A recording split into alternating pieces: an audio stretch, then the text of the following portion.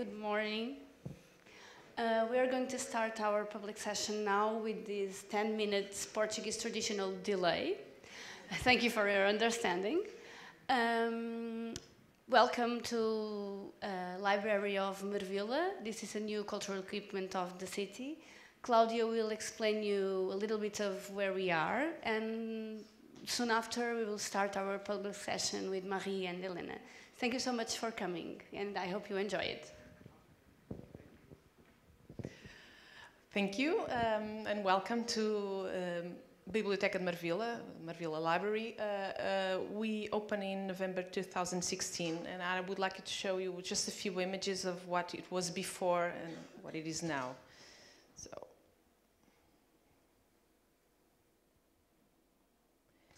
this was the previous building. So we are in Quinta das Fontes, fountain. It was Marvila has a huge history of small farming around, and this was one of them. It was. Have you seen this at the entrance? Okay, so the idea was to maintain it and to keep it as the central part of this building. So everything was built around it.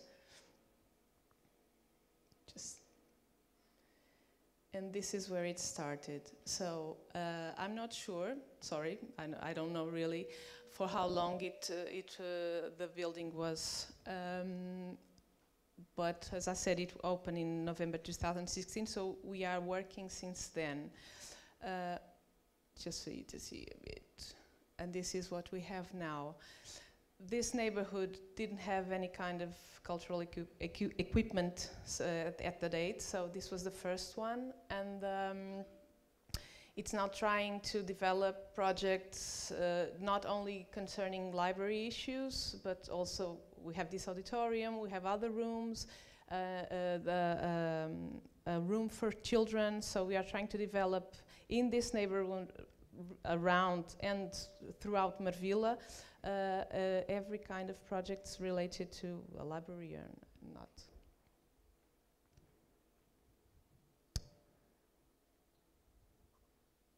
Sorry, this is Portuguese strategy.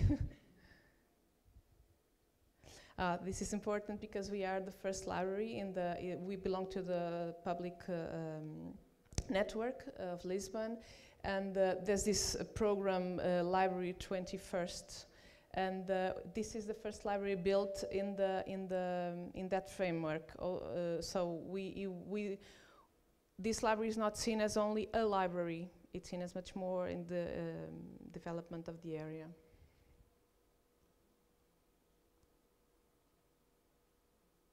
Okay. Culture.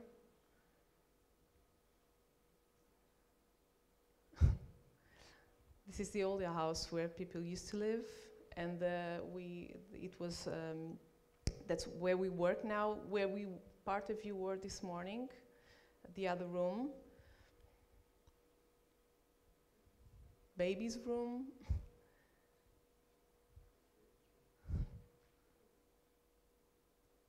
our backyard. This is not seen normally in the library. It's a fountain from the old farm. No. Okay, and the neighbors around where we are trying to work with since we are here.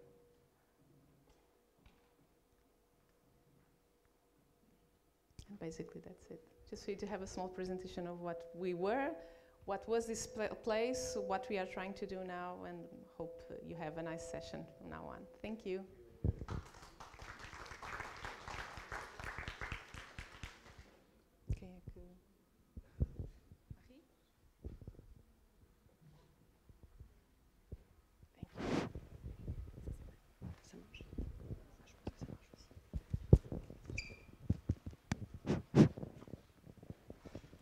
Hello, good morning. My name is Marie. I am the coordinator of the On the Move network, which is a cultural mobility information network. And we are very glad to have our meeting here with many of our members, and with the great hosting of Polo Cultural Gaivotas Boavista and the team of Mafalda here.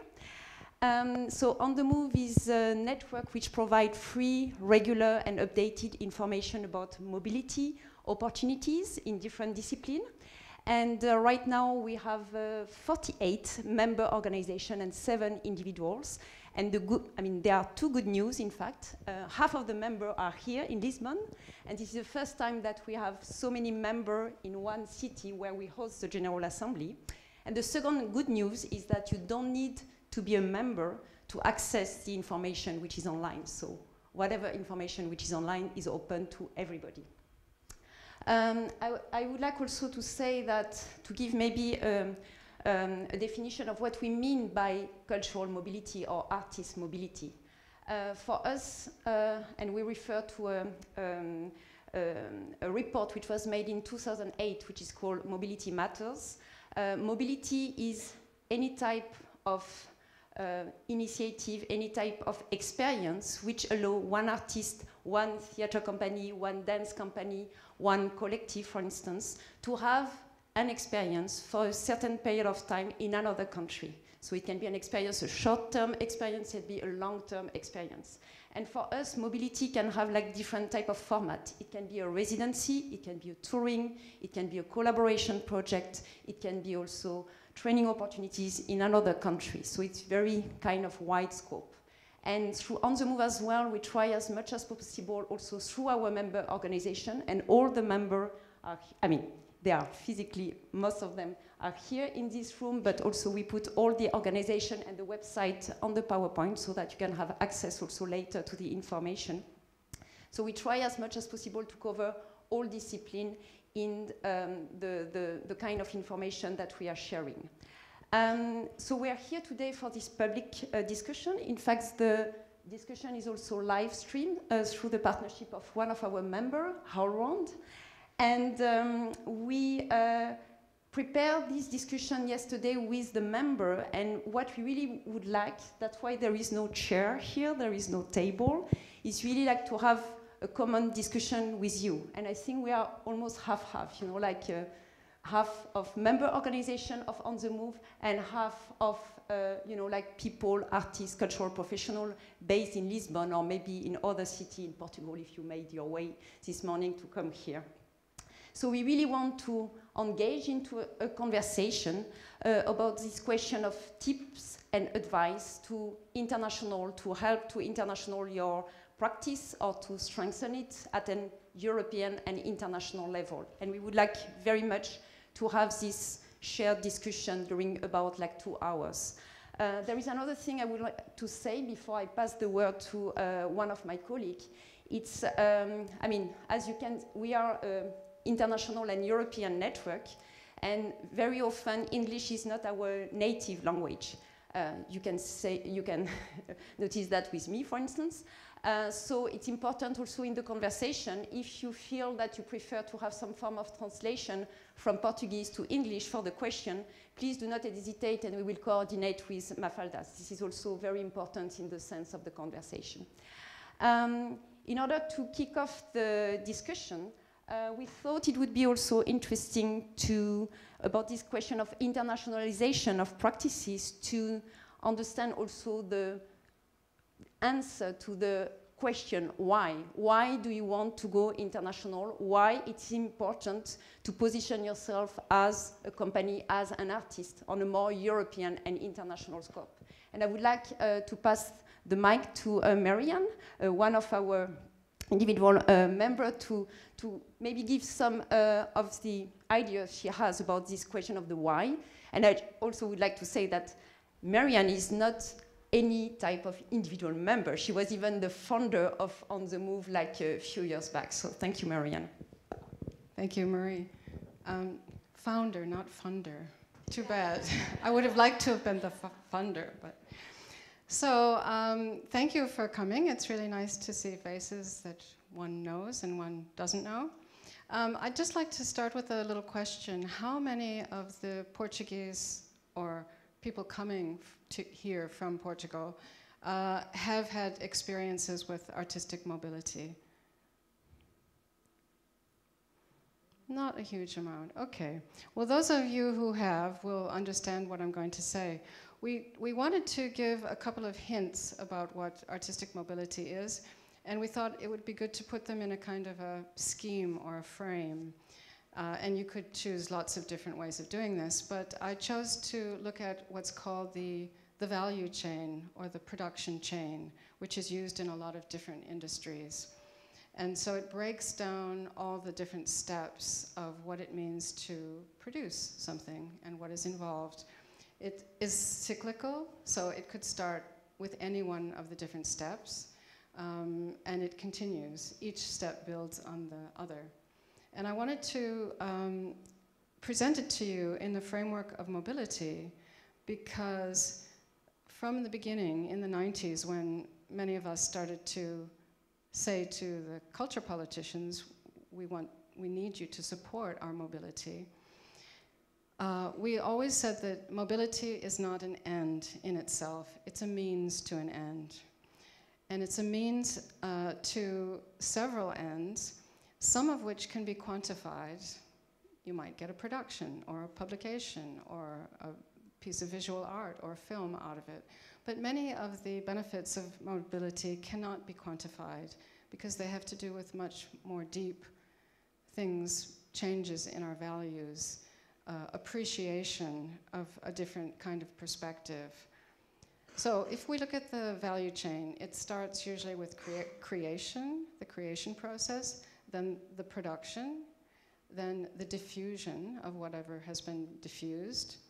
Then we move to something which is often called documentation, but that could also be criticism or reviews of the work or works about the work. It could even be just plain communication about the work.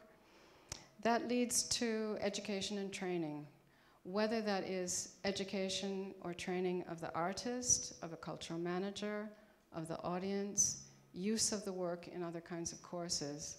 And of course, that's the production of intellectual broadening of knowledge, which goes back into the creation phase. So for each one of those phases, what we can get from the best, let's say, artistic mobility experience will be quantitative creation. You can go someplace and create a work, or it can be part of your creation period, but it can also be inspiration.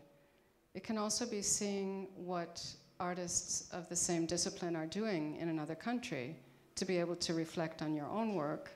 It could be research for materials, researching a story, researching the smells of a neighborhood, researching the sounds of a neighborhood. In terms of production, in the performing arts, we naturally think of co-production. So when producers from different festivals, for example, might pool their money and resources together to help produce the work of an artist. Or it could be that one is looking for members of a team to help produce a great lighting designer, a really inventive illustrator for publication. In terms of diffusion, Marie has also talked about this in terms of touring, but diffusion is also a means for artists to actually present their work to a different kind of audience coming from a different culture. How do they see my work? Do they react to it in the same way? Do they react to it differently? Do they react to it at all? I want to judge my own work from that audience's reaction. And audiences can be diffusing themselves too. We now see that where people have the will and the resources, they will go to another country or city to see a work or to follow the artists that they like. Documentation.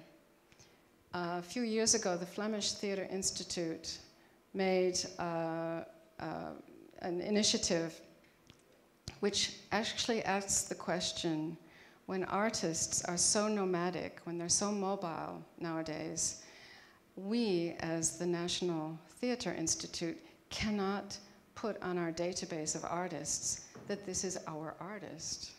And at that time they were looking at the choreographer Meg Stewart, who was born in the US, was kind of adopted in Belgium and Flanders as a Flemish artist, not really, had long residencies in those years in Vienna, in Austria. So whose artist was she? So even the documentation of artists, and if you work in film, this is crazy. You know, every member of the film crew comes from a different country. Where is the documentation point? Well, it's shared by all of us. And we can also say that critics, theater critics, film critics, music critics, also are part of this internationalization of the documentation. No longer can they only review and analyze a work from their own cultural perspective. They have to look more widely. And then we go into education and training of yourself as an artist, of yourself as a cultural manager, but also training young artists and cultural managers how to be mobile. And a lot of what On the Move does is give courses and training and information about what to expect if you want to internationalize your career, if you want to start working abroad, if you want to start experimenting, what are the tips and tricks? And I think that's the best introduction to this day. So we will be counting on you, after my colleague speaks, to ask us any kinds of questions that you have. Thank you. Thank you very much, Marianne. Maybe I pass the mic to Johan Flock from the Fresh Art Coalition Europe. Also like to give other form of input in this reason why also like you want to develop your career in a European or international context. Hi, hello, good morning. I'm standing so I can see you and you can see me. I'm gonna just go back to Marie's presentation as she was talking about these wonderful studies made 10 years ago already by the European Commission, Mobility Matters. In this study, very long, very detailed, very precise, they were actually analyzing some of the interesting motivations for creators, creative workers to try to be mobile and work internationally. And one, I mean, I've shortlisted a couple of these reasons because I guess it encompassed what Marianne was presenting. The first reason is economic reasons. If we are mobile as artists and cultural managers, is because we need the financial resources that are attached to mobility. So we need to sell our work abroad. We need to find partners for our production abroad. So this is the reality. We don't like to talk about money in the arts. We're always a bit afraid, but this is the main reason, actually, like to work internationally. The second big reason is attached to prestige, which is also something that is quite interesting. In many countries, when artists and companies are building their career and their professional pathway, they really take into account that the international dimension of their work will bring prestige and will help them develop further their career locally, back home. And we have a lot of examples of this. Australian companies touring the world, but not being even known in their own country and not being able to present their work in Australia. And it's because they toured so widely across the world that suddenly they get the recognition and funding from their local partners and access to local festivals, etc. So the international dimension actually brings credibility, recognition to artistic work, and in the end, both journalists, critics, funders are aware of this, that the international dimension is quite important in an artistic pathway. So it's also a motivation, like to present your work in Taiwan or in Montreal can be very, in a way, prestigious. So you can put that on your, funding application and you get maybe, hopefully, more support. There is a third big motivation to work internationally, and Marianne touched upon this already. It's the idea of artistic dialogue. And it's not entirely the intercultural dialogue. I try to artificially distinguish the two. The artistic dialogue is really the idea that for my work, I need to partner with artists or artistic contributors from other countries. And I want to work with a Finnish music composer, or I really want to work with this Singapore-based choreographer. And it's because we believe that there is an artistic development that is very interesting, that we want to partner with foreign artists or foreign contributors. And this is a big drive, and for meeting a lot of artists, I can see that many artists are keen to work with their peers from other countries, and this is a real true drive for many countries, I would say.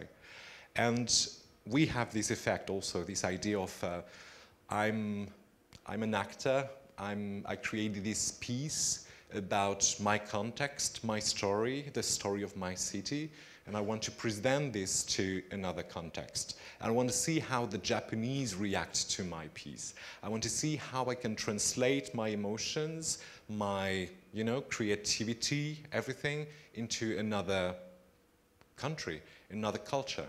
And I'm looking at this confrontation, this discussion that can be interesting.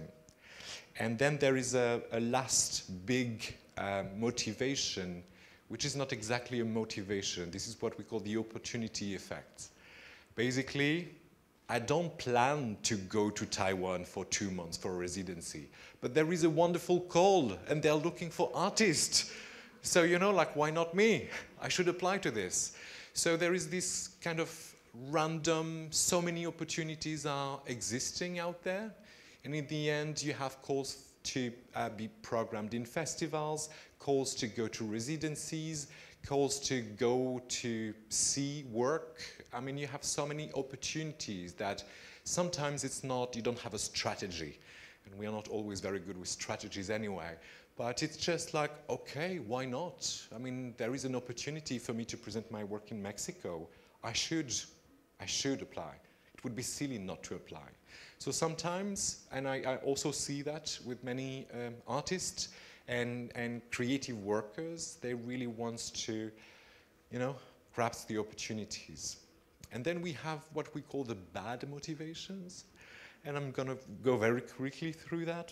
But there is also with these kind of motivations, financial, prestige, opportunities, etc. There are sometimes some side effects with the mobility, which is, I want to go on holiday.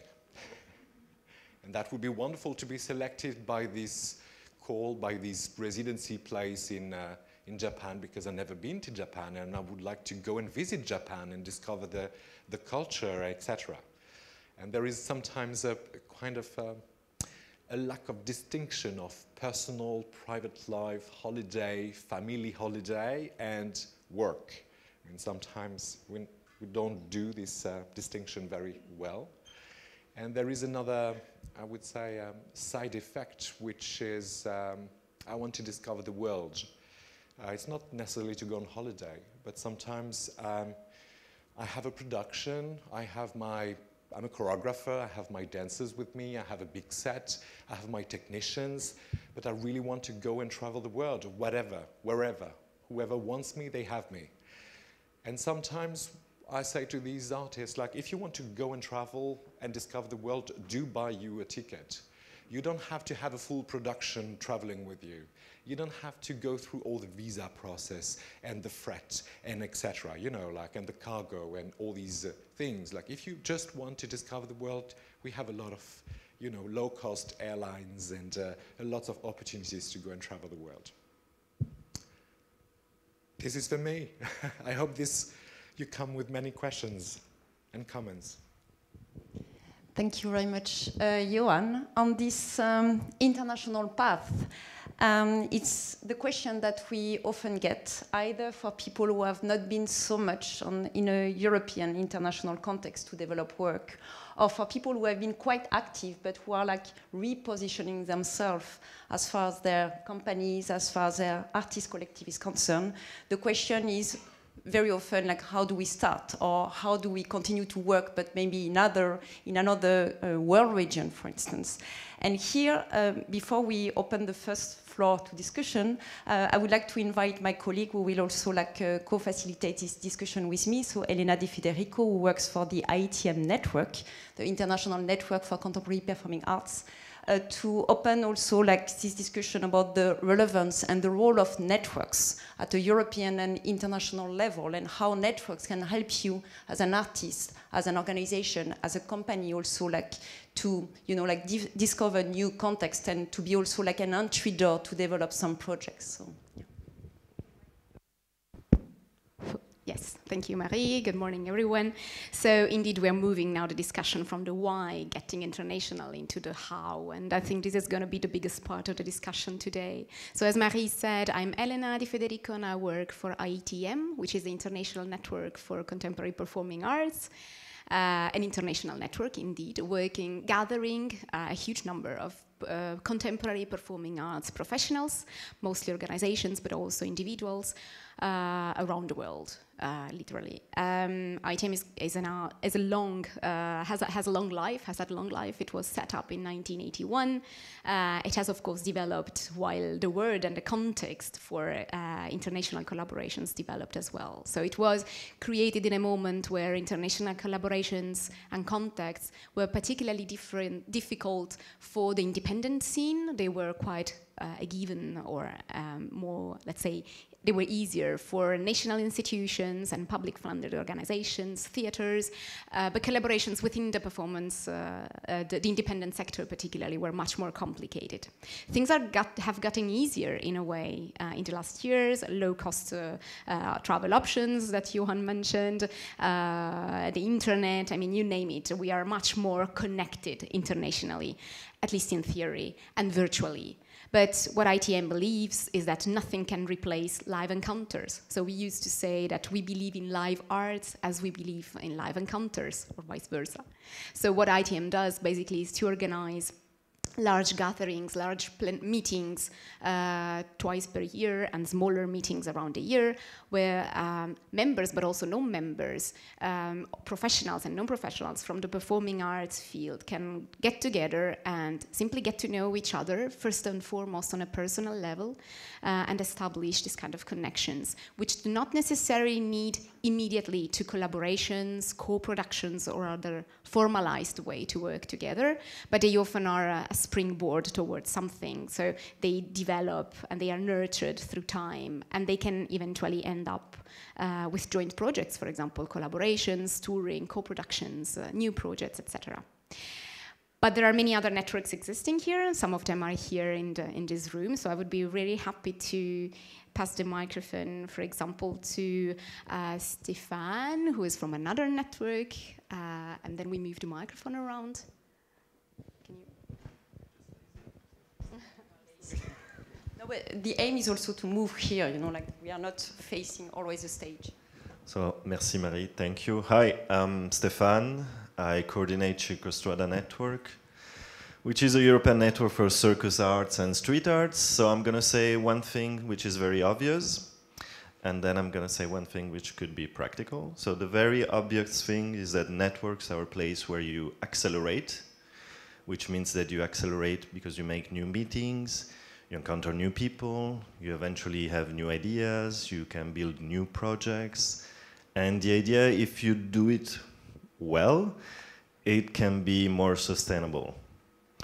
And this is obvious, but it's good to repeat it anyway. And the practical thing is that networks are a place for resources. Resources as information. So if you find information, you find knowledge, and if you find knowledge, you know a little bit better how to, go abroad. Why do you have to go abroad? How you can go abroad. So these are the two things I would like to share, and I'm here to discuss with you if you have any questions. I'd like to ask Ulrika, maybe from ITI, the International Theatre Institute, if you can say what that is about and what is the importance of networks and what does ITI do to facilitate these international collaborations. Okay, ITI is the International Theatre Institute, which is an UNESCO-founded organization from 1948. after the Second World War, where the goal was to bring culture over borders and have artistic exchange to make the world a better place. So we gather sometimes, and also the networks. You might think that because we live in a time now where you can do everything yourself on internet, it's still valuable to know that there are centers like ITI has 100 centers all over the world, and Europe on the Move has centers, and to know that you can just call us or visit us, and we know what person to guide you to or what web page to guide you to. It's just makes things easier for you. So we're here to help, and we have a lot of networks and committees, and we can guide you to wherever you want. So yeah, that's the best thing with networks like this. We're focusing here. We had 3 networks in a row that work for the performing arts, but there are networks for all disciplines and also interdisciplinary. So I think it's interesting to hear from Anna about the Biennale, the new Warsaw Biennale. Hello, I'm Anna Galaskosil, and I'm a president of On the Move, but for many years I was working at the Polish Theatre Institute. However, recently I changed my work and I started to create with a team an international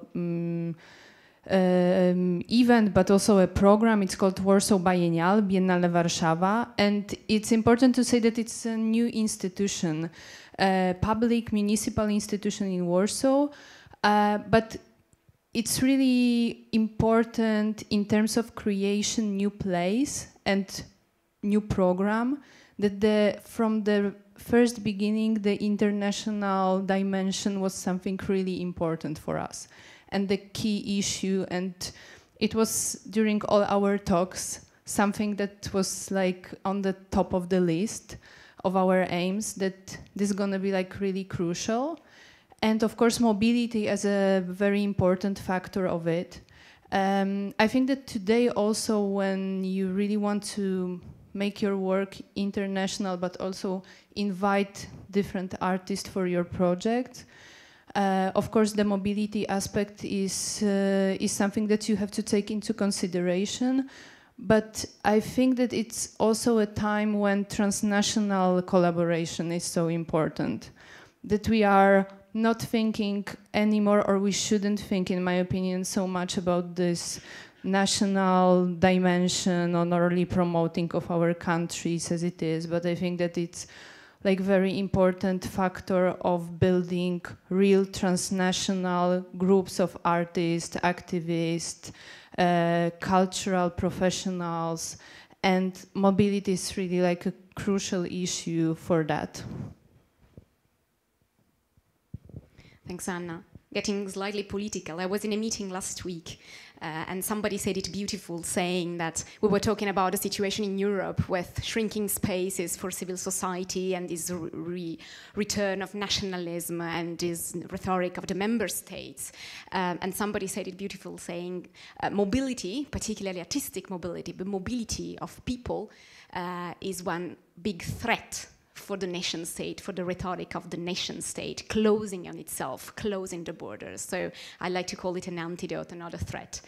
We're talking about networks, but it's not the only way you can engage in mobility. Residencies are probably another, maybe obvious way to start really getting into the context somewhere else. So I'm looking at Marie, maybe to talk about trans artists.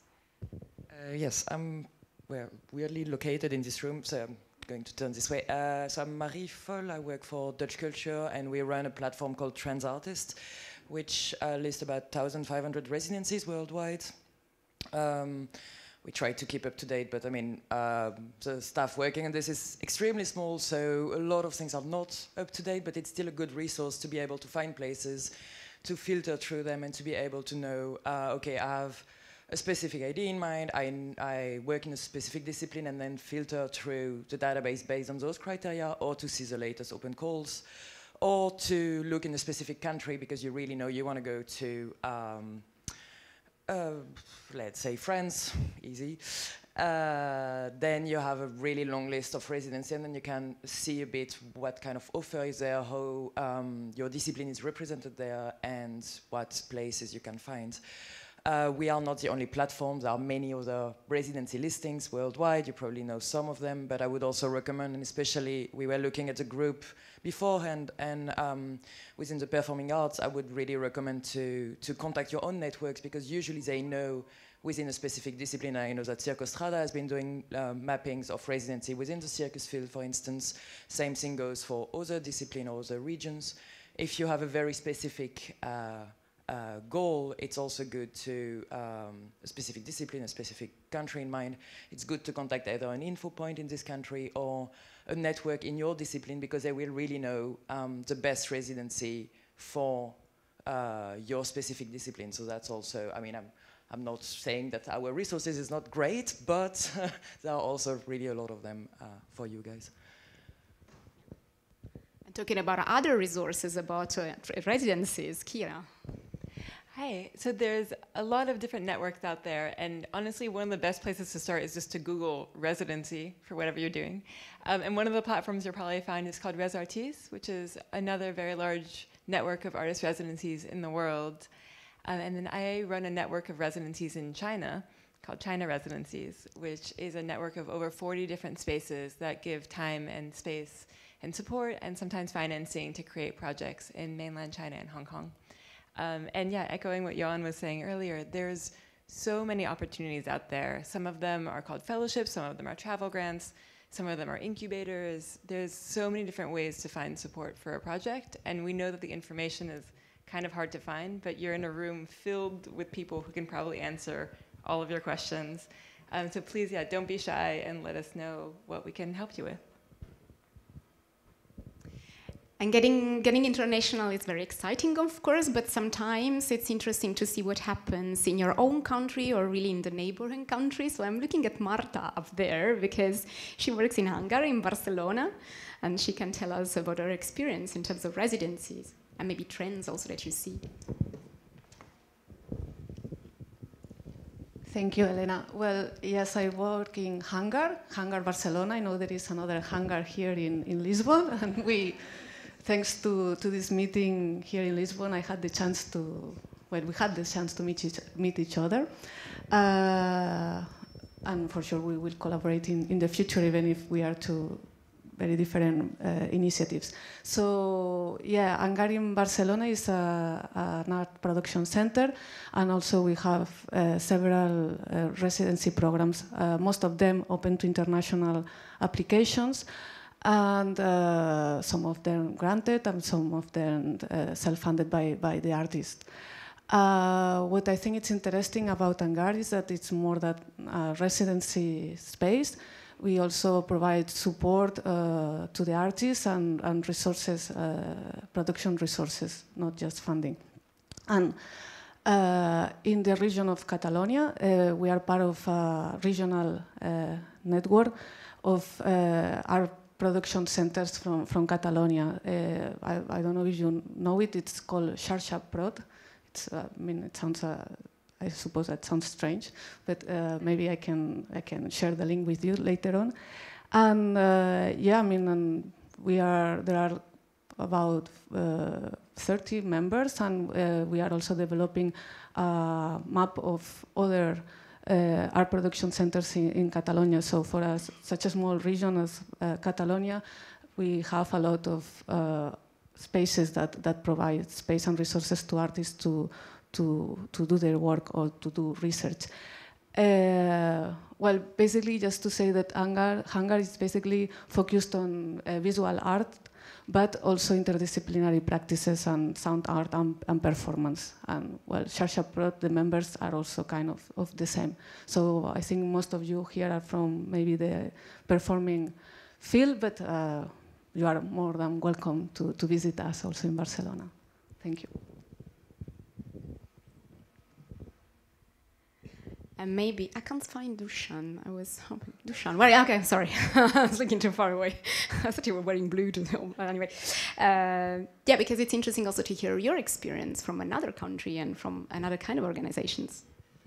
Hello, I'm Dusan Doc. I come from Center for Contemporary Arts in Ljubljana. Just a little bit to understand the position of the organization that I work for. We are really small, non-profit organization. We don't have employees. We have pretty much similar problems as many of Portuguese organizations, but at the moment the municipality funds are more stable than the national funds, so these are the conditions that we work.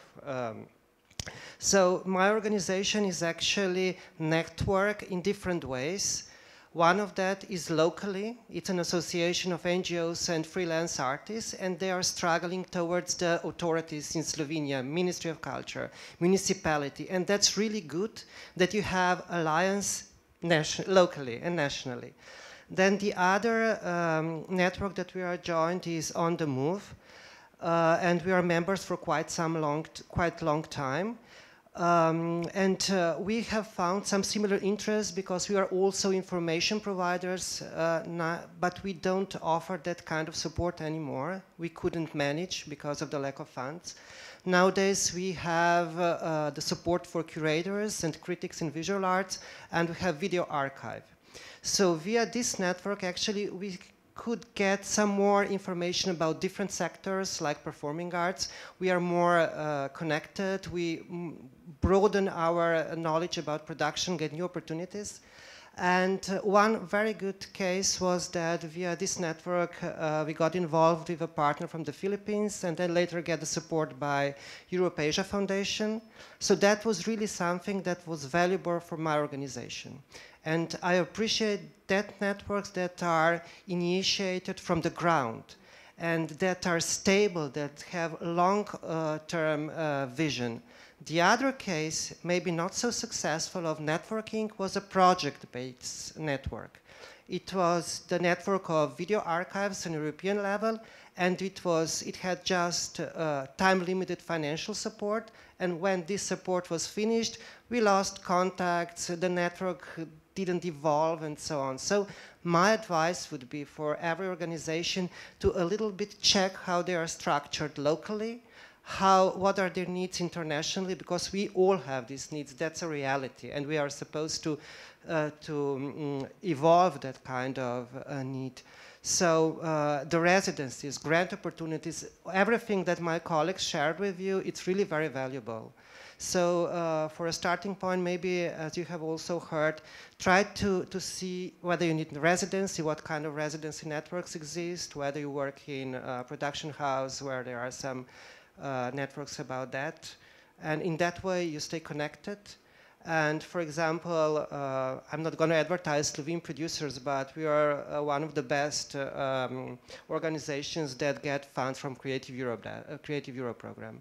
And that's also the reason because the situation of funding locally and nationally. So they are well-trained, experienced, good partners. Maybe that's also an advice to start with Slovenians. But otherwise, you see us, we are here from all over the world. So thank you. Thank you very much, Dusan. Maybe I will go a little bit in front because I think some people start to have a neck problem. So we have the reason eventually why to go international, why to develop projects in a European international context, the importance of network, how networks can be also entry doors toward that, the trends and the potentialities also, lack of residency, as you say also, Dusan, is important when we talk about, if we go back to this idea of network, it's not only like the formal and the big network, it's also like networks start from home, you know, like also when you want to go somewhere, it's also to ask your colleague who are in the same city. Sometimes we have been already in another country, we have been developing a project in this particular context. So it's how also you start your own informal network. Before we move a bit further, and on the conversation, I would like to ask whether there is like maybe one or two immediate question or remark also based on your own experience or what you heard here, or maybe like some of the idea with this, with passing the mic also like to On the Move member, and after, of course, to you, if you have any questions, this is the aim of this conversation, is also to put a face on but on different organization, member organization of On the Move, in order after that to, you know, like be able to contact this person or to discuss directly, you know, like after this, this discussion. But do you have any direct question or comment? Yes? You have to speak with a mic. Yeah. I don't know if you're going to get into that further ahead, but because Lisbon is going to have an info point, maybe you could explain how it works. Yeah, this is one of the questions will come up in the discussion. This question of access to resources, so it can be information, and also we will come also, of course, to the question of funding. Yesterday, when we started to talk about this conversation, Mafalda say, like, people want to know about funding. Where is the money? And I say, yeah, this is a question we get everywhere we go. But of course, it's after the question can be shaped differently depending on the context from which the artist or cultural professional are asking the question. So we'll come to this question definitely because it's a very important one. Is there any remark or question in relation to what we said about the motivation to go international, about the question of residencies, opportunities, or about the networking aspect? Yes? Yeah. And if you can just say your name and, yeah. Tânia Guerreiro, Produções Independentes, Independent Productions. My doubt about residencies is abroad is mainly because most of the residencies that we can apply, we have to pay money to go. Even if we don't have to pay money to stay there, we have to spend money for the trips, the food for the people, the per diems, the artistic fees. And I think we spend a lot of our time trying to find that money that could go to the piece or the creation that they are doing. And sometimes I think it's a waste of money and time and resources. So sometimes I don't really know why we do it. Of course, sometimes we do it for strategy. We know that if we go to somewhere, maybe they will buy the piece after. But actually, sometimes it's more money that we spend on that than what we will get in the end. And of course, there's other reasons for instance, knowing the place, knowing the people, getting that for the piece. But residencies most of the times are also in places that we don't see anybody. So we could do it here where we are. And I work with some artists that don't find a reason to go abroad because they think like what I'm saying. That's an open question, actually. Maybe, I mean, I have some thought on that, but I guess Marie, Kira, on the residency aspect. It's very true what you're saying when it comes to residencies, and specifically within the performing arts, the cost of having a company travel, are much higher also. I mean, with trans artists, we cover all disciplines, and most of the residency we have for visual artists, the costs are lower. They have another incentive also to go abroad, let's say, but if I focus on your case, what I see more and more is that, or what I can see is that residency within the performing arts are very often on a national base, so you will do them actually close by because it's just much easier. You don't have to cater for accommodation, you can still focus on the residency in order to develop your piece, and that you won't necessarily go so far away. However, on the international basis, it is indeed an investment most of the time. If it's completely funded, it's still an investment because you invest time, you invest your company in this process. And I would say that it's quite relevant when it has to do with a co-production, that you will work with other artists, that the residency will facilitate the connection in this sense. At least in my view, this makes a lot of sense than to engage with the residency. But indeed, the point you're making I don't see the point of going. It's not necessarily relevant all the time. It's absolutely true. And this is something that we keep on repeating to many artists as well. Know why you are going, because yeah, sometimes it's also best to just do it where you are and to develop your work, and don't over-invest something if you have too many doubts as well. So not saying like don't go anywhere on a session on international mobility, but still, yeah, it's a very relevant I one. can add something else. Also, I know some countries they support this kind of trips, but in Portugal that's not the case. Or they are trying to do it, but they don't do it in the better way. So it doesn't really help on these situations on traveling and getting money for this case. But even then, it can be a waste of money anyway, even if it's the government putting it. Of course, we feel your pain. We know how bad it is. We totally get it. One resource that can be helpful is we just launched a new platform almost a week ago that's called Rivet, and it lets you search only by things that have funding. So, and you can search by what has the most funding, and you can say, only show me things that give money, so that way you don't waste your time looking at things that don't give money. So that's a small step in the right direction. And we're all here also doing what we can to lobby governments and also work with organizations to let them know that having something, even something that's free, can be very expensive. And we really want there to be a lot more transparency about what it actually costs to go on these things, because we know that not everyone can afford it.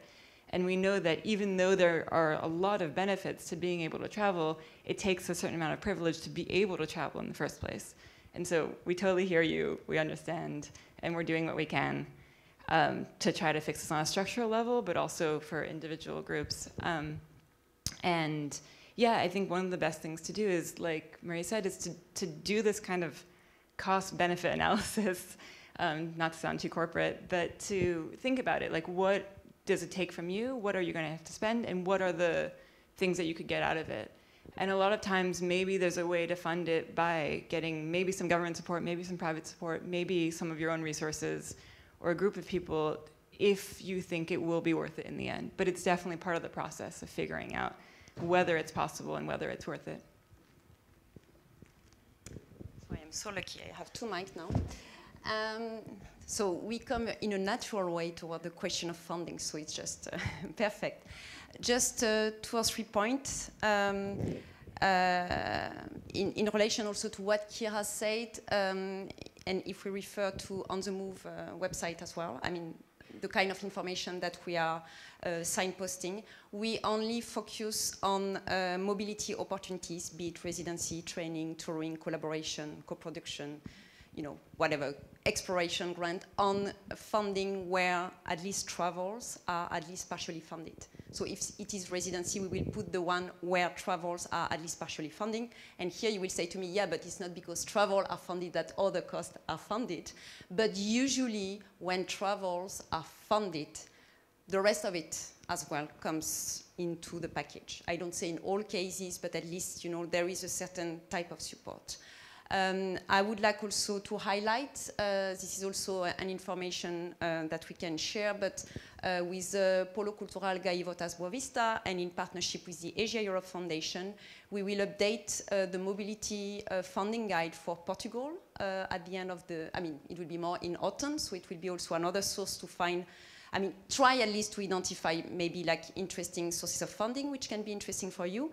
And it's the perfect moment where I can pass the mic to Fatima and Valentina. So we're very lucky this year because also in our members we have more like mobility funders. So like different organizations where who can, which can also like fund mobility type of project. And here we start more like with the connection with Asia-Europe. I mean, it was already mentioned by Dusan. You had also a project between Slovenia and the Philippines a few years ago. So it's also interesting to know about this kind of funding opportunities which can be useful, maybe not now, but you know, like in case you are looking for additional funding, at least that the fact that you know that the resource is there, it allows you also to waste less time into searching for the information. Fatima, Valentina, we have two of you. Yeah. Hi, good morning to everyone. No, I'll just stay here. My name is Valentina, and I work in Singapore for the Asia-Europe Foundation, together with my colleague Fatima. Just a few words to talk about the more information part of the funding, which is what we've been working on with On the Move for a few years now. The Asia-Europe Foundation, the mission of the foundation is to really bring people together from the two regions. So we cover a very broad spectrum of countries, 51 at the moment. And initially what we thought was really useful is to find a one point online where people can find all a listing of all the organizations that are funding, because sometimes even knowing where to look for the information is not that easy. So we kind of compile these guides, which are country-based. We work on all the Asian guides and the European guides with On the Move. And then we also have one guide which kind of puts together the more international foundation that cover internationally and also regionally within Asia funding opportunities. In addition to this, so in addition to giving information on funding, we also have started last year a real fund for travel called Mobility First, and my colleague Fatima, who's in charge of it, will give you all the information about it. And really we are looking at supporting individuals that want to travel. So essentially it's a travel grant, but we try to make it as simple as possible in terms of how to apply for the funding, because again, we know, and we know for experience that we had in the past, for example, with Dushan, we were running another type of program before, which was quite interesting but very complex, because it really required a lot of preparation and a lot of criteria to be able to apply. Mobility First is the opposite. So we went really simple and we said, no, we have to try and make this really as easy as possible for people to understand very few things. So I think we did quite well in year one, and now we're starting with year two. So maybe Fatima can give you a bit more details on that. Hello.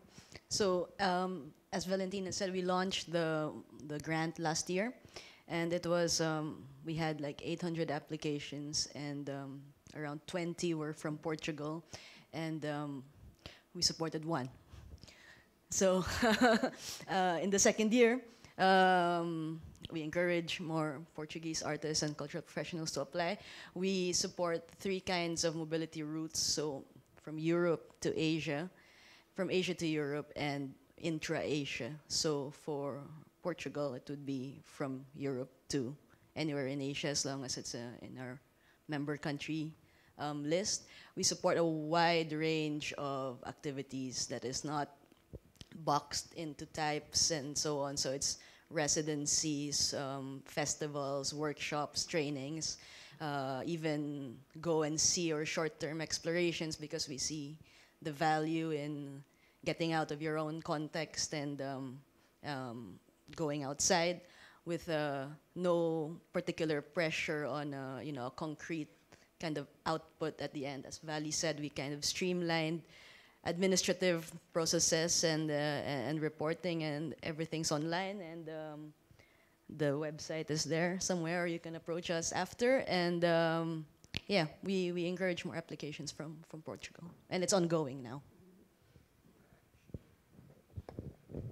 Yeah, I just have a question, because you said it's for individuals. We are talking also quite a lot with performing arts. How is individual being defined? I mean, it's for people, I do understand this, but can groups apply or this kind of thing? Actually, there are 2 kinds of applications. One is for individuals, as in individual artists and cultural professionals who want to go out, so outgoing mobility. For groups, we accept applications from organizations, and the concept is that an organization organizing an event in their country, let's say here, and they can apply for up to 5 people from other countries to come to the event.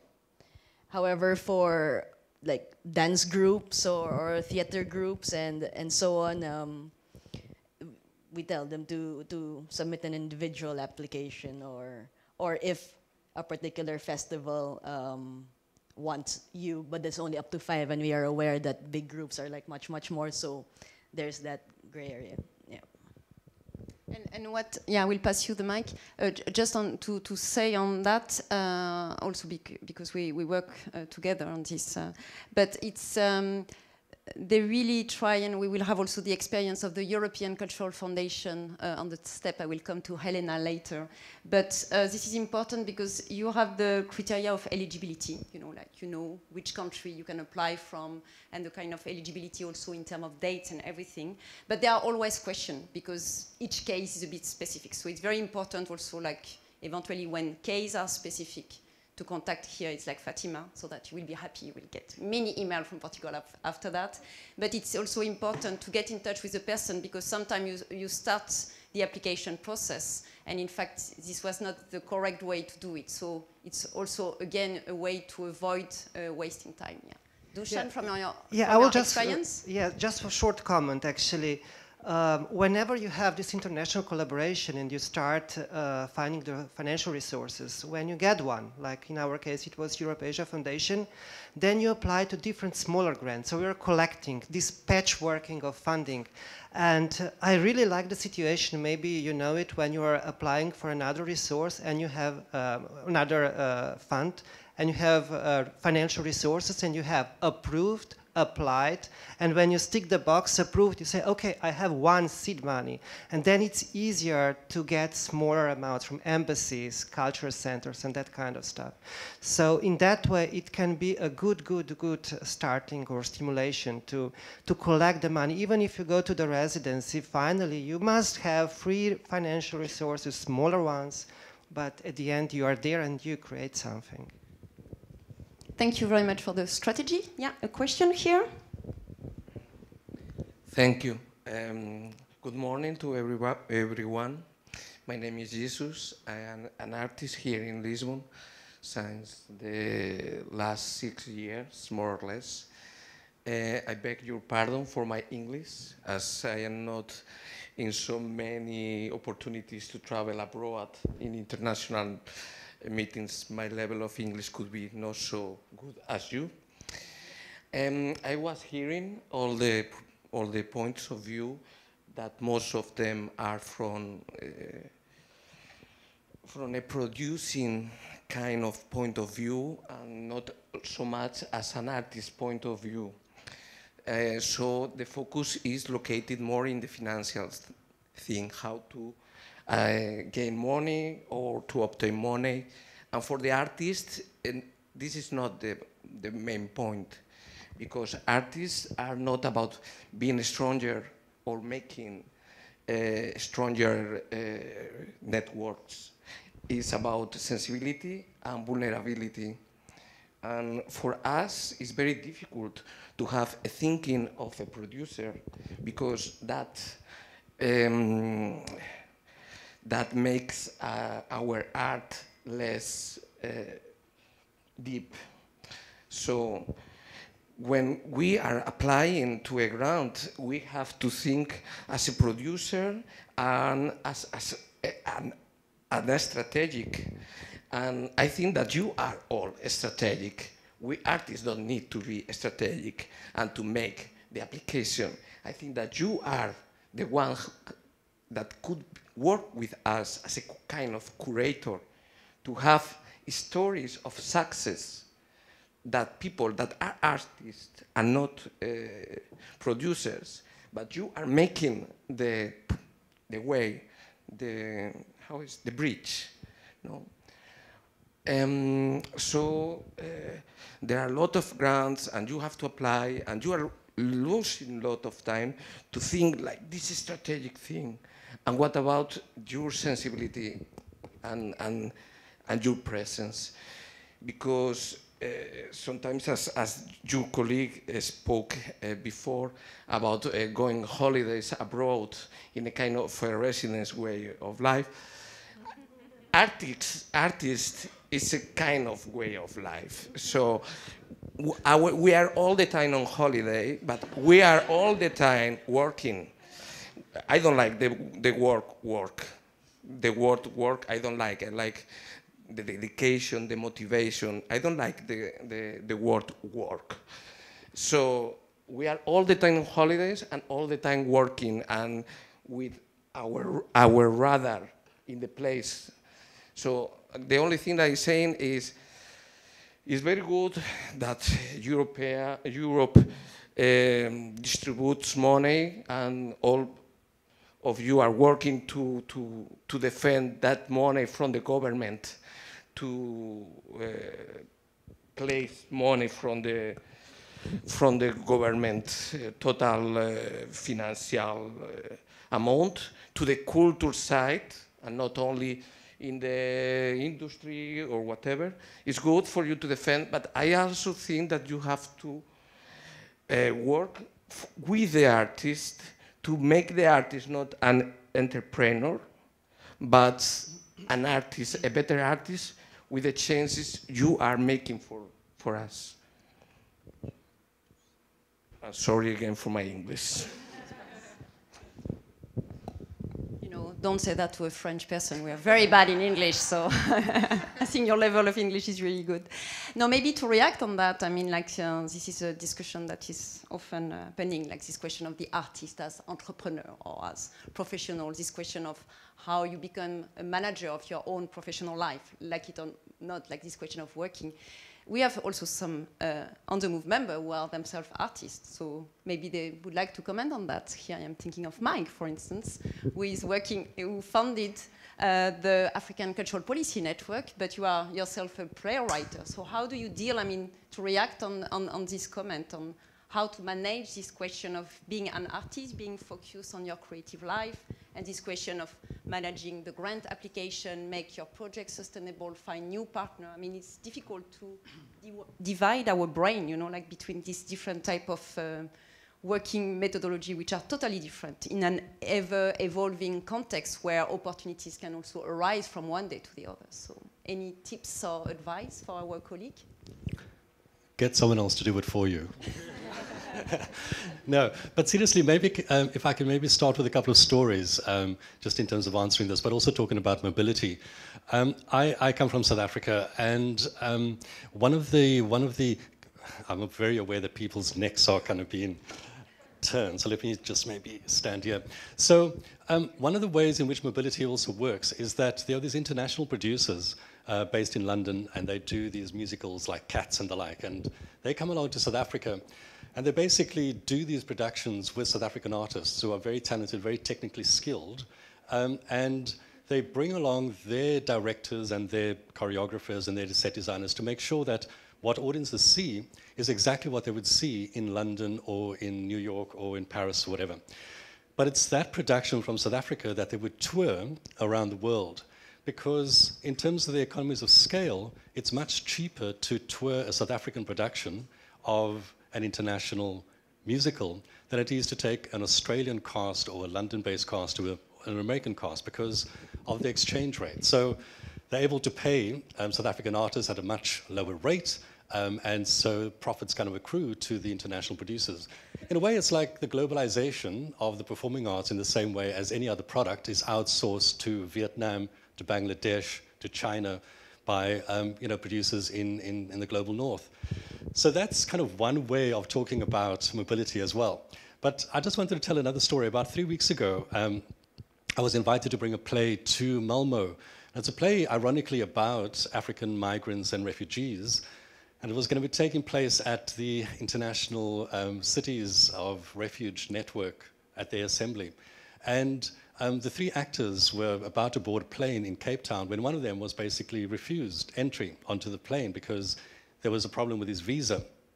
And how it transpired was that he had a gig in Denmark a few weeks earlier, and he had got a Schengen visa from the Danish government that lasted until the 7th of May.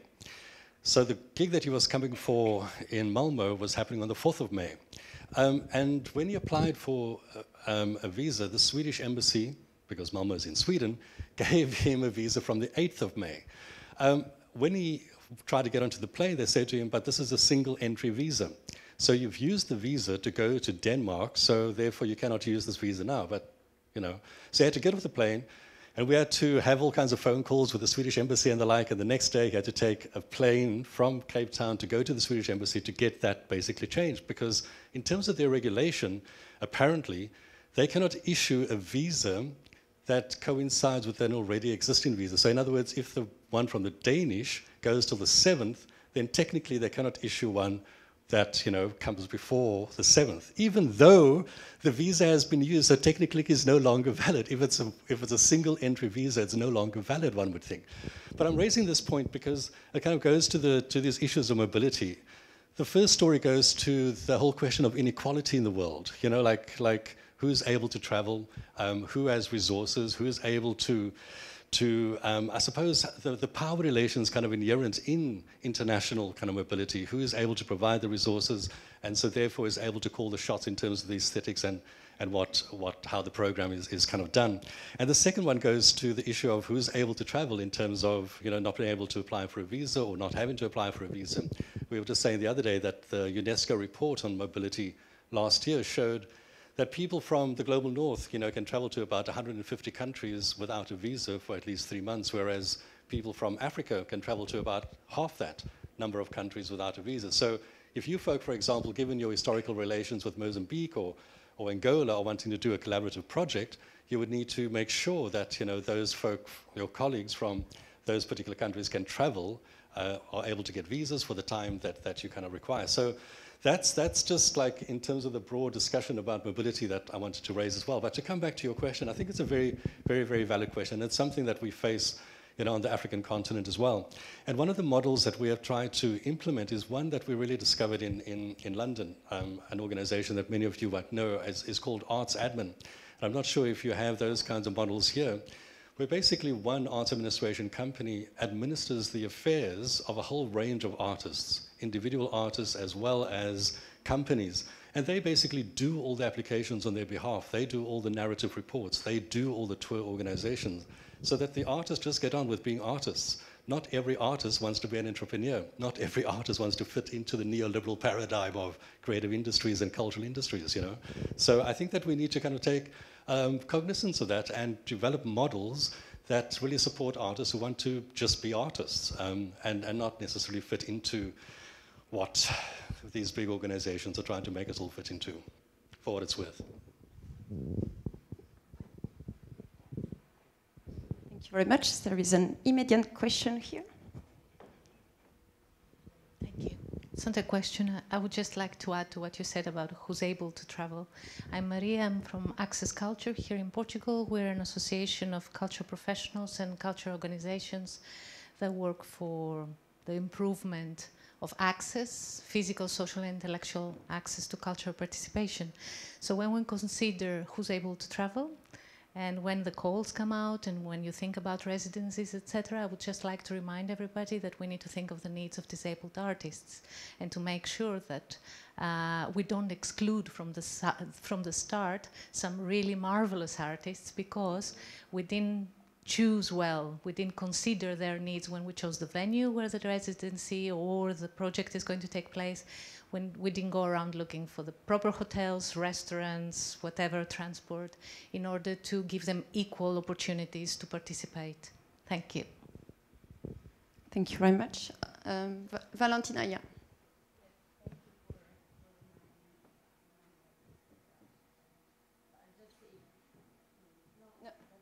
No, it's on the bottom. You just press.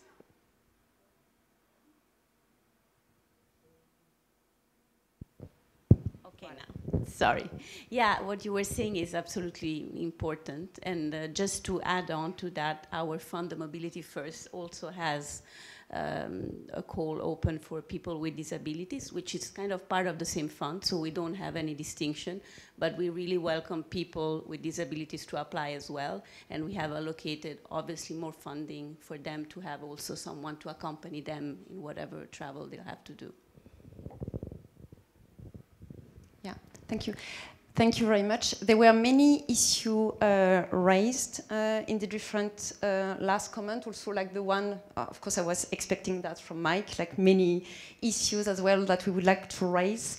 Particularly because you mentioned this issue of visa. I mean, like freedom of movement, basically, like which affect a lot of people, including artists and cultural professionals. And it leads also to the point of where to find information on from organizations which can help to facilitate this process. And here I would like to highlight that for quite a few years with On the Move, we have been trying with different members of On the Move, and many of them are here in the room, so it's quite interesting as well for you to know, to have what we call the mobility info point. That means organization in different European countries, and now even we have one mobility info point in the US, Tamizdat, which provide or which aim to provide information either on their website or on a direct one-to-one type of consultation process, information about visa issue, information about social protection, information as well about double taxation issue. This we get a lot of questions from Portuguese artists and dance company, theater, music group as well. And what we are very happy about, and this is what you were mentioning as well, is that now, thanks to the support also of the city of Lisbon and with the Polo Cultural Gaivotas Boavista, I said it, yes, but after there is another name that you will say, there is now part of the Mobility Info Point network, you know, like one organization which is helping for that in Lisbon and in Portugal. And I would like to, maybe you can say, if you don't mind, your sorry, Marta, Sofia? Sofia. I met Sofia at the Producer Academy, which was held last week in Brussels, which is organized by CIFAS, and On the Move is one of the partners. Elena was also one of the contributors on, we talk about fair international collaboration. And Sofia, you mentioned a bit of, you know, like the same kind of stories that the one shared by Mike, you know, like all the difficulties you had, like to bring a, it was from Brazil and from India, I think it's, you have to press at the bottom. Yeah. Maybe if you want to share it. Yeah. Yes, I work in a cultural association, Materiais Diversos, and also I'm working with now with a choreographer, Marcelo Evelyn. He's from Brazil, and he works with all of interpreters. He's from Brazil, and 2 from Japan. And our difficulty is when they are coming to Europe. Okay, they can come for a period. But after then, if we want to tour on Europe, they need to come back home, and then because of the visa finished, and stay in the country like 30 days, 1 month, and then come again. So this is a big problem for us for touring. And, so here I am passing the mic to Mafalda, because what Sofia said also when we were at the Producer Academy is that how the 2 of you communicated also on this issue, and so that how your office can also help to provide information and facilitate that kind of process. Okay, so I'm going to speak in English, but I'm directing especially for the Portuguese artists and organizations here. Lisbon City Hall has opened this info point. It's an info point that informs in bureaucracy for artists and cultural organizations in what concerns to national problems, but also to provide mobility facilitation. And in what concerns this visa example, we talked a lot about this problem. We read everything, we called everyone, and then we found a solution. But we also have this, well, it's not a formal protocol, but it's an agreement, a gentleman agreement with the Ministry of Foreign Affairs that works like this. If you can send us enough proof, which is not that difficult, of the coming of a foreign artist to Portugal, and you have a problem with the issue of the visa, we, as Lisbon City Hall, contact the Ministry of Foreign Affairs, and tell them, look, this artist is at this embassy asking for this visa, and we're sure that he's coming for this purpose. We've studied the situation, we have enough proof, so you can issue the visa. And actually, the ministry already does this with Erasmus students, and they told they were available to do this also with artists coming to Lisbon. Of course, that if they don't come to Lisbon and if they come to other place in Portugal, we are, of course, equally available to take care of the process. But actually, Polo Cultural Gaivotas Boavista has this info point. This is situated in the same building in Santos, in Lisbon. And we are open for presence attendance. We answer by email, we answer by telephone. We can Skype also, besides the informatic problems. But we can do that. And we opened 1 year ago. It's completely free. So if you need anything, we are, of course, completely happy to get you there and help in whatever we can.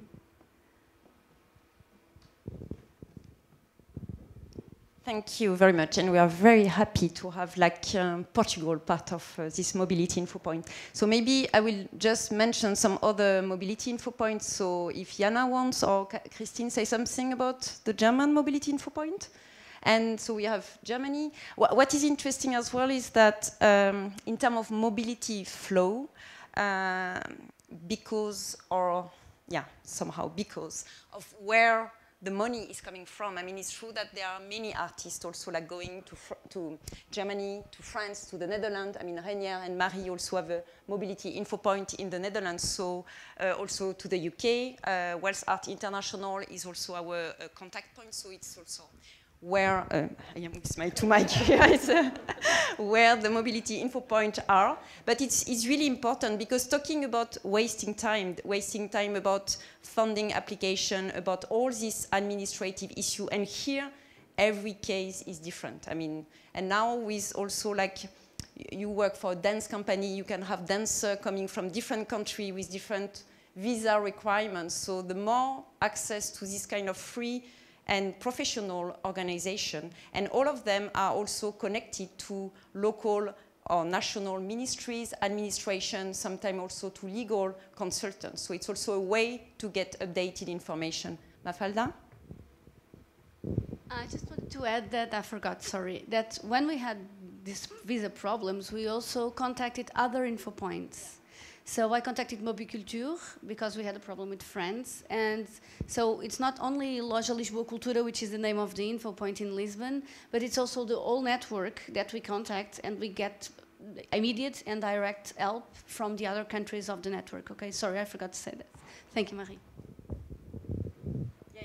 I guess this is also the advantage to have this network, that you get all connected also on an informal basis. So it's and one of the most also recent mobility info point, it's the Czech mobility info point. Maybe you want to mention something about it? Hi everybody, we are now in a work in progress. Now we have the webpage only in Czech, but in autumn we will definitely have also English version. But there is my email with contact, so if you will have some questions about mobility in Czech Republic, it's possible to do it now by email. By email, you won't find it on the webpage in English, but it's also a possibility. So, and once again, the PowerPoint and all the resources will be available as well on the website of the Polo Cultural Gaivotas Boavista and also on the website of On the Move, so that you have also direct access to this information. Is there any immediate reaction, question on what we are, because it's beyond the neck issue, yeah? We try to do something different, like running around and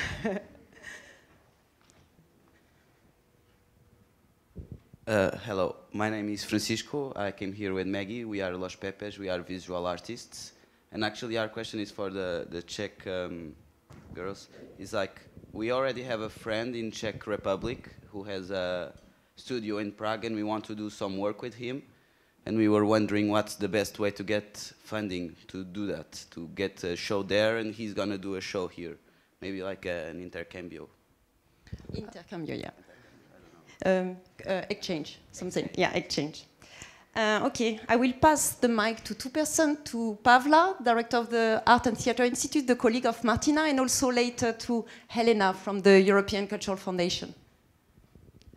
Okay, my name is Paula, and my institution, I must explain a bit more about our institution, because InfoPoint for Mobility, it's our last project. But we work internationally very long time, and our big event also during communist time was Prague Quadrennial. It's still running, and I wanted also to show you that we have a lot of open calls for individual artists. You can check on our website. But after 1990, we deal with the situation with our new democratic system and with very weak independent scene internally, but also in the international cooperation. So we started to facilitate this work and creation, especially of artists and cultural workers. We started with educational activities, with exchange residency program, and this is maybe answer for your question, because you can contact us and we can provide, because we provide support both sides, partly for Czech and foreign artists as well. And also we do visitors program, so for producers or managers of companies or festivals, they can come and visit Czech events, festivals. And of course the last project, it's InfoPoint for the mobility. So you could visualize Pavla, Martina, and you can also like, so maybe Helena as well. Helena is working for the European Cultural Foundation, so it's quite interesting because we have different representative of mobility funding. So we had the presentation, I mean the introduction of the mobility fund, Mobility First between Asia and Europe, or within Asia with the Asia-Europe Foundation. But Helena is running one of the oldest, she's very young, but one of the oldest mobility fund, not only from Europe to neighboring country, but now also within European Union countries. So maybe Helena, you want to present about it? Yes, gladly. So hello everyone. And to answer your question in this particular case of going to Prague, well, we have, I think, a very good one solution to it. We offer travel grants and in fixed, quite simple to understand lump sums. And you actually, if you decide to go there with a slower method, so taking a train or bus, you get even more money. And the only requirements that we have for you is to indeed have a partner organization that's willing to write you an official invitation letter, but it seems like you already have one. And then you apply 60 days in advance. And this is the requirement because for those artists within our geographical scope of 59 different countries, a lot of them have to apply for visa. We want to leave enough room for people to also have those things sorted in time, even if they would be dependent on this travel grant that we give. And STEP now, just to give you otherwise an impression, STEP is really focused on underground arts and independent arts especially. But you as an applicant, you can actually be an artist, cultural worker, but you can also be from another field, but work with the themes of arts and contemporary arts and culture. So you could be an academic, you could be a journalist, art critic. It's quite a wide spectrum that we have, and it's really interdisciplinary arts that really pop up in this travel grant scheme as well. So similar requirements then can go for your partner organization, that we really try to support NGOs working in this independent field, but they can ideally also have a dimension somewhere else. Perhaps they also represent the academic sector or something that only just touches the edges of what we see as arts and culture, but want to get into it more.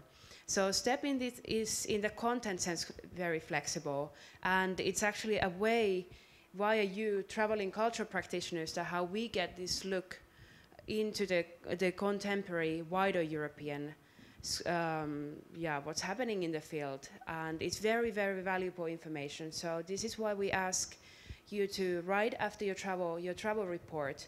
But this can also take actually a form of a film, for instance, or a short video or another type of expression. What is it that you experience and what did you see? And we hear from you and your experiences very gladly. And even during your travel, you can also, for instance, take over the ECF's Instagram page if you want to showcase something that you witnessed during your travels. But so yeah, STEP can be found on our website, which has also been shown here. Or you can ask me further questions if you want to hear, for instance, about the eligibility, which we try to keep quite open, of course, but certain limits are there. For age limits, the only limit is that you need to be 18, but there's no upper limit. And you can be a starting artist, you can be mid-career, or you can really have been in the field for a while already. So. Yeah, thank you very much. Thank you. Yeah. Thank you. My name is Christine, and I'm coming from an organization in Germany which focuses on the visual arts. And I do get a question for you, Helena. Could you, just to give us an impression, just give us some figures, how many applications you receive each year and how many applications you take? Yes, thank you. So the volumes we're talking in STEP, we have approximately 600 applications a year, but it's an always ongoing program, so you don't need to worry about trying to time your application into a certain time period.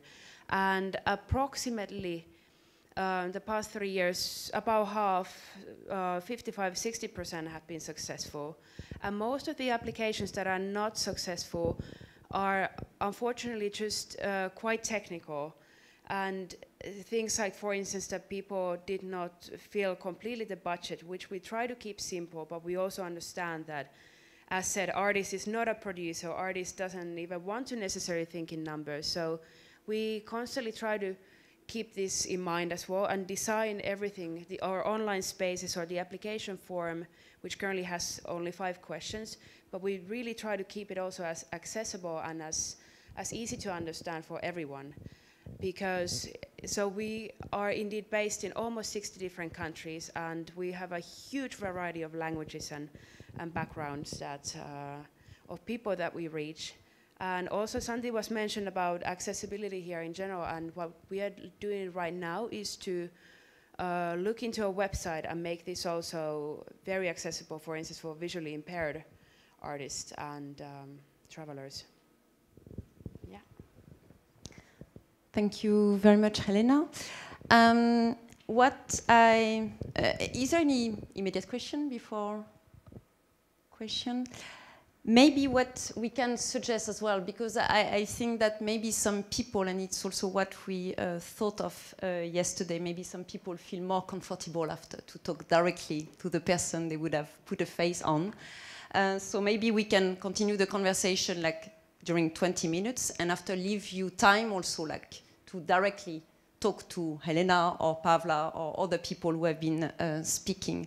There are maybe 2 or 3 other points that can be mentioned. I mean, very much so here we talk more about this question of information access, funding opportunities. In terms of information access, a few years ago when personally I started to work with On the Move, the information access were in Europe very much focused on the Western European country. And what is interesting for the past few years is that there have been like more platform of information in order to connect to, let's say, region countries in Asia, for instance, but also like within Europe. And here I will pass the word to Gregor. Maybe you can explain a little bit about the EPAP platform. Yeah, thank you. Hello, everyone. I thought I will skip this line of the presentations. what I'm going to say will be also a bit connected with what Johan and Marianne said at the beginning.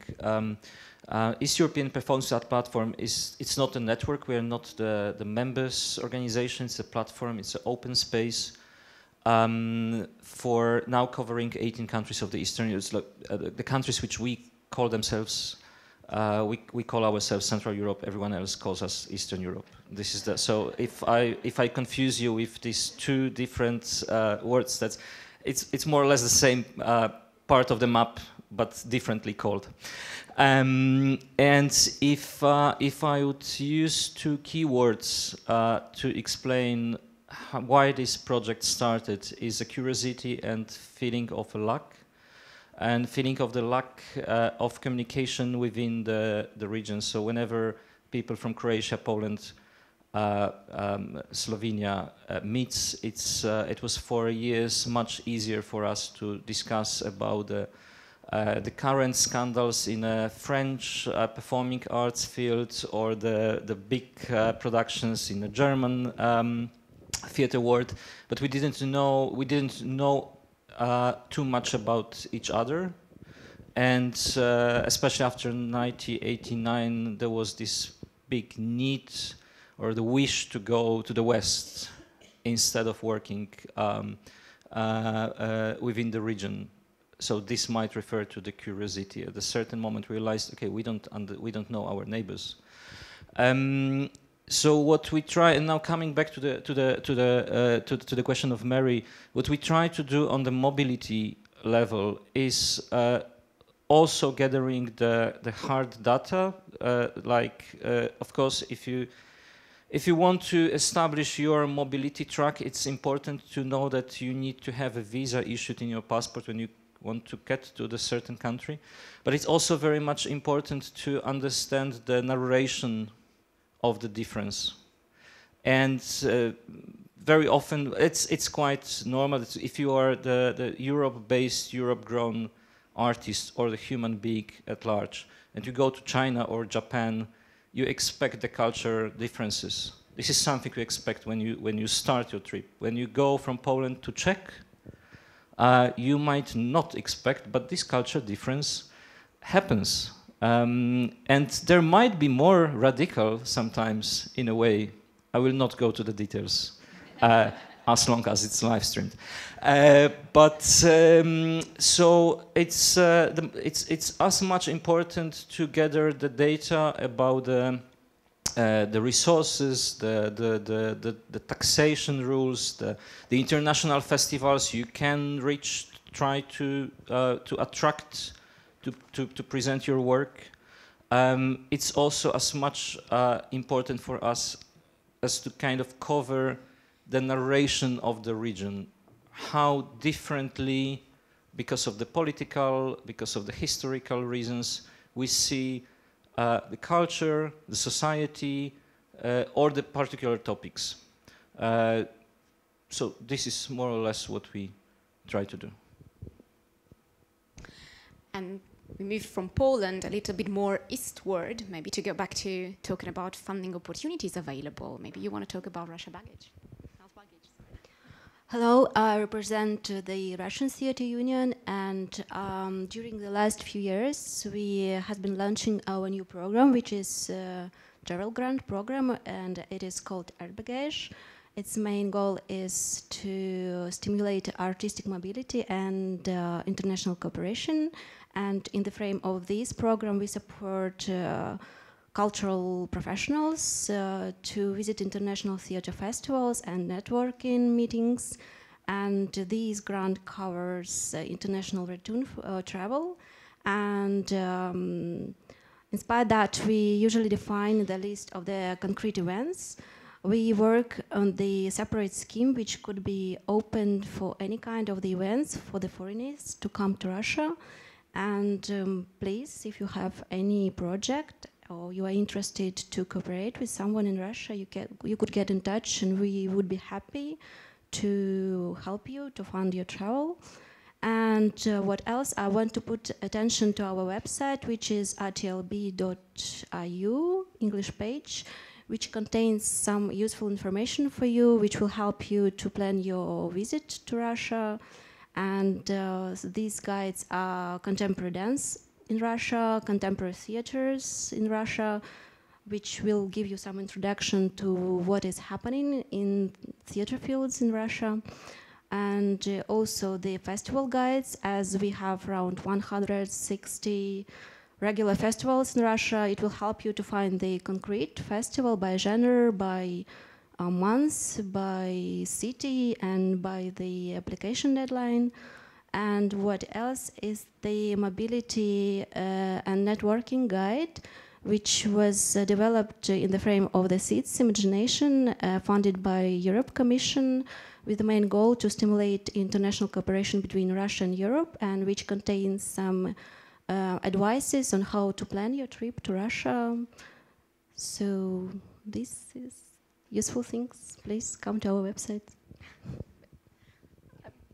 I want to add shortly. My name is Anastasia, and I just want to say that I think that Marie was totally right about the thing that you should, yes, you, this Marie, that you should try when you plan your trip to go somewhere, that you should try to find contacts in this country. I'm sorry, I will try to turn because we are in the center of the room. Because we are Theatre Union of Russian Federation, and Art Bagage program is the example of this opportunity for you to go to such exotic country as Russia, you know. But sometimes we don't have, in every country, we don't have funding programs and travel funds. But in every country, we have an Arts Institute of Warsaw, or in Czech Republic. And you can try to contact us just to ask for an advice and something like that. And I'm sure that you can find similar organizations in every region. And it will be a great start to plan your visit there. That's just a short adding. So we are hearing a lot about a lot of interesting opportunities, free information available, funding, there's money there, there's free information. I mean, I really hope that this session will help you to dig deeper into opportunities that are there and that you will engage in conversations with the people who are here. But I wanted to draw a bit of a line among different things, the different words that I've heard today. I've heard talking about the artist, entrepreneur, not being forced to also take care about that side, the nitty-gritty, and just focus on your art, but still artists have to pay the bills. So what about the fair practices in terms of paying artists? And of course, on a larger scale, what about how can we make these international collaborations happen in a fairer way? Because we come from different contexts. Some of us are in positions of privilege. You need to have strategic thinking. You work between values and interests. So it's a large conversation. I hope Rainier can read what I'm meant to be and talk about both fair practices and fair collaborations, because Dutch culture has been working a lot on both. Yeah, we as Dutch culture, we advise on international cultural cooperation with the Netherlands, basically. And yeah, what our aims are a bit like what Marianne said. We are funded by the Ministries of Culture and the Ministry of Foreign Affairs, and they believe that the market outside of the Netherlands is bigger, so it's better to also make your money abroad, and also it's good for your artistic practice, and it's good to have your quality measured internationally. And by advising artists from abroad and from the Netherlands, we try to take away as many boundaries as possible and to make it as easy as possible to work outside of the Netherlands, but also in the Netherlands, by pointing them to the right partners, networks, the right funds, because that can be a bit confusing in the Netherlands. And we can advise you on how to phrase a possible application, and where to put the application and with whom. And we also, in doing so, we try to try to see which conversations are going on abroad and which conversations are going on in the Netherlands, and a few of those conversations lately have to do with a fair practice, because there's a lack of funding, and it looks like, maybe you have experienced the same thing, is that people are working harder for less money, or there are more stringent things that funds want from the people, so people are capitalizing on themselves, basically. And we try to connect those different discussions and the different solutions to these problems to each other. So that's what we do in networks like On the Move, and with Elena from ITM, we try to see what's going on in the rest of the world, and what can be inspiring and enforcing the different different artists in the Netherlands and from abroad by sharing these experiences. And that's also why we contribute to Mike's toolkit. No, the ITM toolkit on fair international collaboration, because we are there for the Dutch field, and we have to we try to give the Dutch field the tools to do their work as good as possible. But then a lot of people forget that the Dutch field is very privileged in the types of funding, the types of education and everything that comes along with that. So that's why I think a toolkit on fair cooperation is very important, because we, in that way, we can sensitize the Dutch cultural field into how that privilege impacts their collaboration with other organizations from less privileged contexts. So that's what we do. That's one thing of what we do. But I think it's a good example to give here. There's a lot of other things, but it kind of feeds into each other.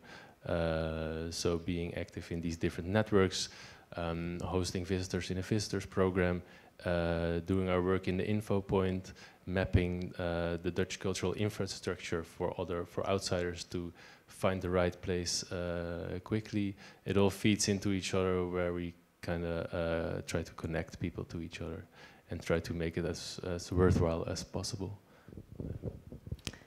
Thank you very much, Rainier. As mentioned, so we will come to a close in about 5 minutes, so that you can interact and relax your neck. And but I would like to end this session as well with one person here, because it's also interesting to come back to Portugal here.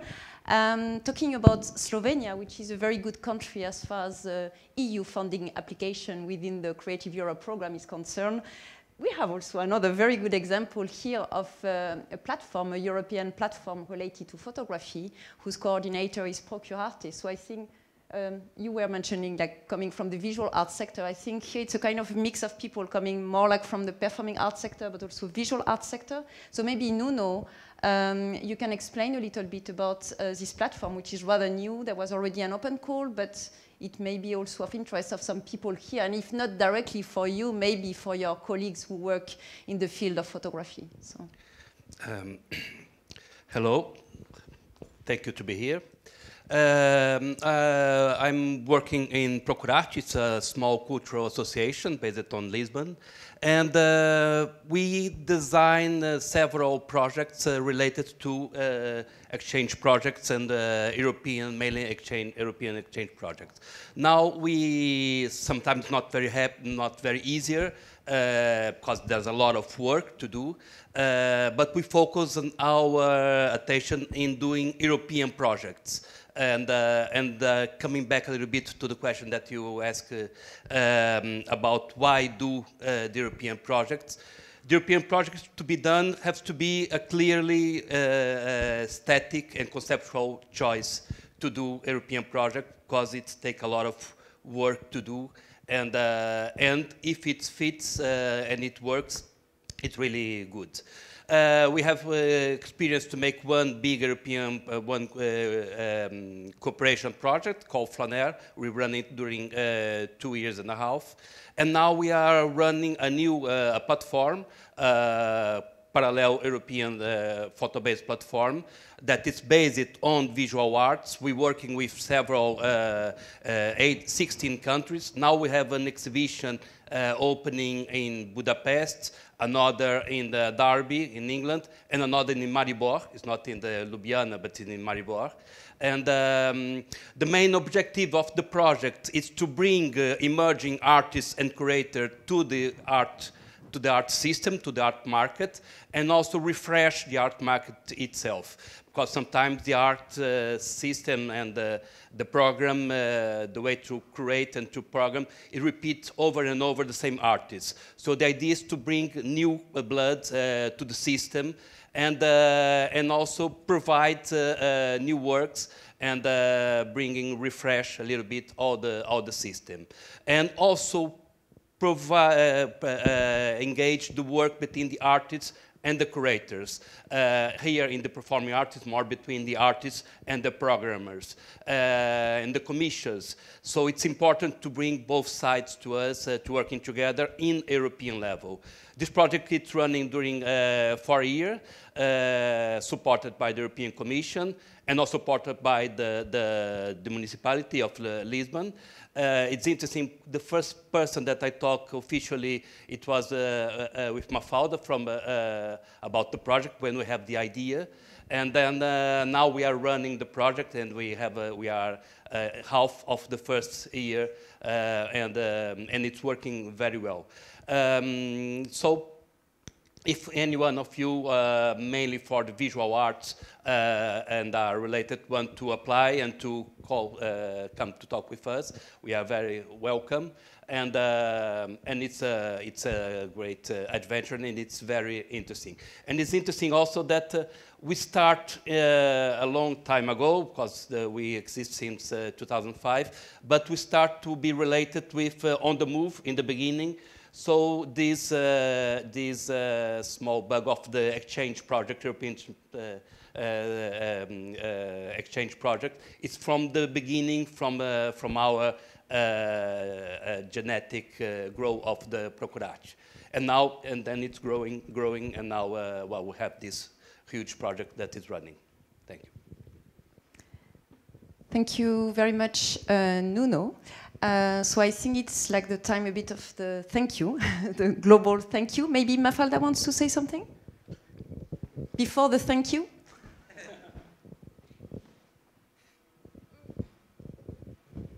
Actually, it's a thank you. I want to thank you, On the Move, and all the members to be here in Lisbon, to attend the General Assembly, to choose Lisbon as the city to the General Assembly of 2018. And want to thank all the Lisbon and out of Lisbon Portuguese and non-Portuguese attendants to the public session that came here and make it bigger. And I hope it was really useful, and I hope you enjoy now this second part that is a more personal one, but I think it will be also very concrete in your... Don't be shy, please. Ask everything, because they are beautiful and wonderful and very generous people. They will explain everything that you need, okay? Thank you so much. Thank you very much. I mean, it's like the thank you time. So thank you very much for Mafalda, for the team of Polo Cultural Gaivotas Boavista, because we are all very happy to be here. Your center is one of the most recent member organizations of On the Move, and less than 1.5 years after we are here. As I mentioned at the beginning, there have never been so many member organizations and individuals coming to a General Assembly. So I think, of course, Lisbon attracts a lot as well, but it's not only Lisbon, because it's not only the weather, as we could see outside. So I would like to thank also Elena, who has helped me to facilitate the discussion. I would like to thank also this very quiet man there, but who has been very active. So Vijay is working, from HowlRound, which is, and they are like recording, and so it was a live stream event. So thank you very much. The website also of HowlRound is in the list here that will be also like available. What is interesting as well is that they are developing a world map related to theater. So it's also talking about access to information, access to resources. This can be also a very interesting resource to look at. So it's, you know, maybe now I leave like the time for you to connect to the people. As Mafalda said, don't be shy. The camera will be off and you can go directly to the people. And we hope as well that you get a sense of this international pathway on the motivation, the network, the residency, maybe some new ideas on mobility funding, maybe for your project. And that, you know, hopefully, and also the fact that the international is starting from home, I mean, with some projects which are highly European and international focus. So thank you very much to all and have a nice discussion, and thank you again to HowlRound. Thank you.